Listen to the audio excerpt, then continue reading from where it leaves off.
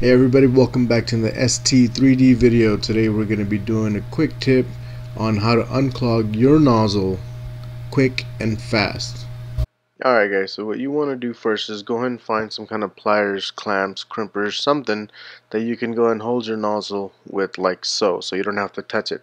Then you want to go ahead and get a heat gun. Now if you don't have a heat gun, you can use a hair dryer or blow dryer, but the temperature on that doesn't get too hot, therefore it might take you a very long time to get that heated up. So I'd probably recommend something like this.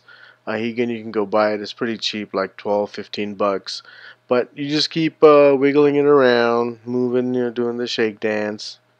And once you feel competent or you feel like the filament inside is softened, what you want to do is go and turn that off and go and grab one of these curved, I forgot the name of it, but these curved little pointy ended things, and stick it in there and pull it out. Now I tried to pull it out with my hands, and apparently that didn't go too well.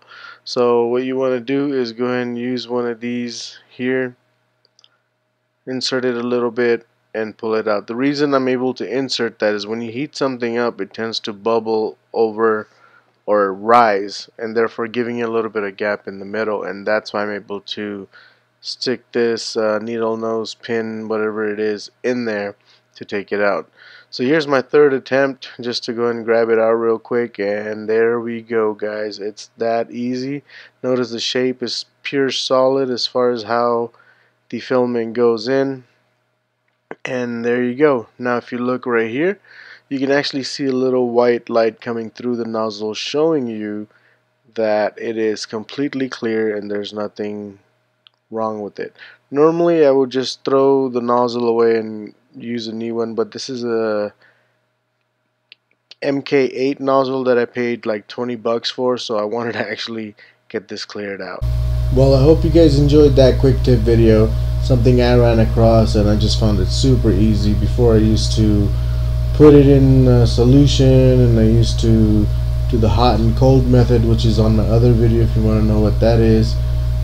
This is just a lot easier guys. Heat it up, pull it out, stick it right back on, and you're back to print. It takes less than 10 minutes. But I hope you enjoyed this video, and if you want to see more like it, go ahead and hit that subscribe button at the bottom guys. If you liked it, thumbs up. If you didn't, then hey, give it a down. But if you have questions, comments, leave them down below and I'll get back to you as soon as I can. And like always, ladies and gentlemen, good luck and happy printing.